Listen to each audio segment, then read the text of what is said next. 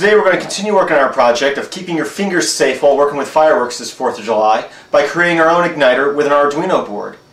In a previous video we used a Arduino from Adafruit Industries, adafruit.com, on a breadboard for our kit, but that was just a prototype, and we're going to do something a little more permanent today.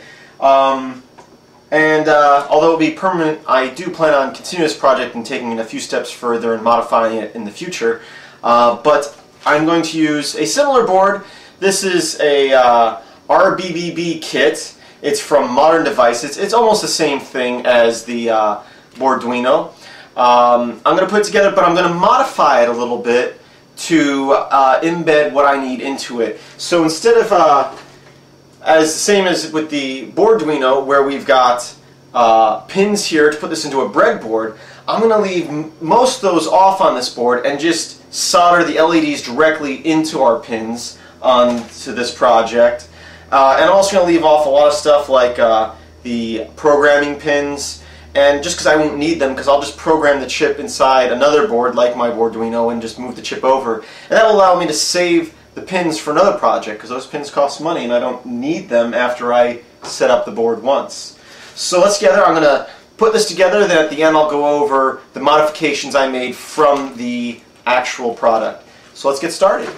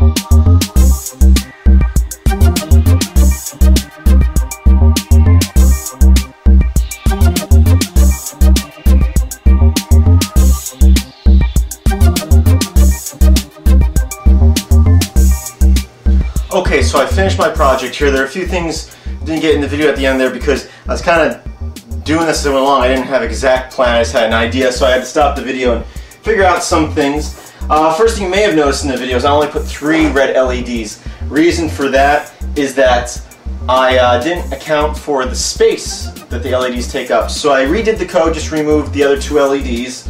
So the timer's a little shorter now, but you can always change that in the code later.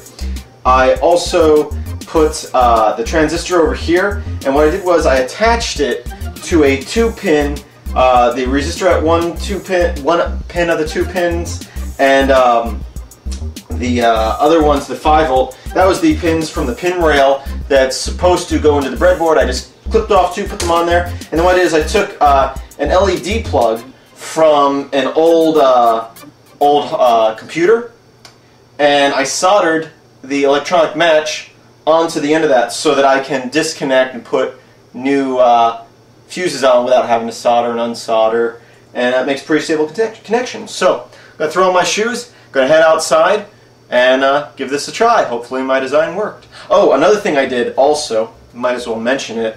As I said, I left out a lot of the pins and programmers and the button to reset it because I don't need all that in this exact project. Another thing I did was, here is the Atmega 328 chip that comes with most Arduinos nowadays. I didn't use that because this project doesn't take up much space, so I'm just using an old Atmega 168, I think. Yeah, I can't read it. Yeah, 168. Using an old Atmega 168 from my old Nerd Kits project. If you watched a previous video of mine, I showed you how to load the Arduino bootloader on one of those. So since that's a cheaper chip, and I don't need the more expensive chip, I'll save that for another project. So I still have a lot of extra parts. Here's some LEDs and stuff that came with this kit that I don't need for this project, and I'll just put them away in my storage bin back here and use them later on. But let's go outside. Okay, here we got our little igniter all set up, connected to the smoke bomb down here. Gotta turn it on, LEDs will flash, and after a few seconds we'll get igniting. Oh, let's put this so it's in range of the camera. Here we go, and it's on.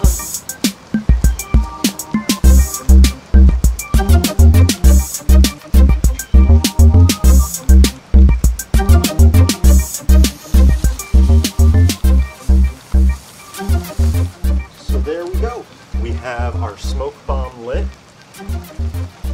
from our custom Arduino. That got a little hot.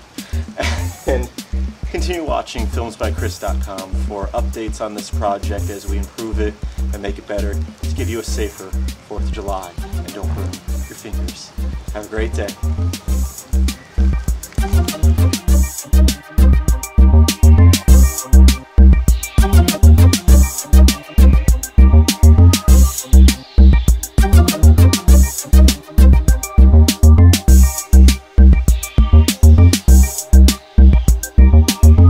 Although I don't think it'll be my final go at this. Light fell off. Yeah.